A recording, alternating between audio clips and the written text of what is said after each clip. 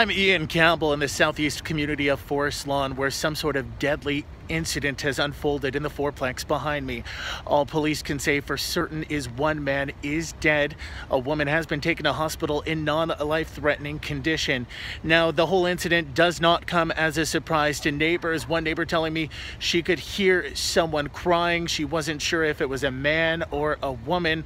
In the meantime, most of the people who live along this stretch are hoping things get back to normal fairly quickly. The police were already here when I arrived home from work, and other than someone being brought in on a stretcher and someone crying, I can't tell you what went down. You saw someone with a stretcher? Was it man, woman? I don't know. All I could see was legs when they were wheeled out. There were so many police and paramedics here.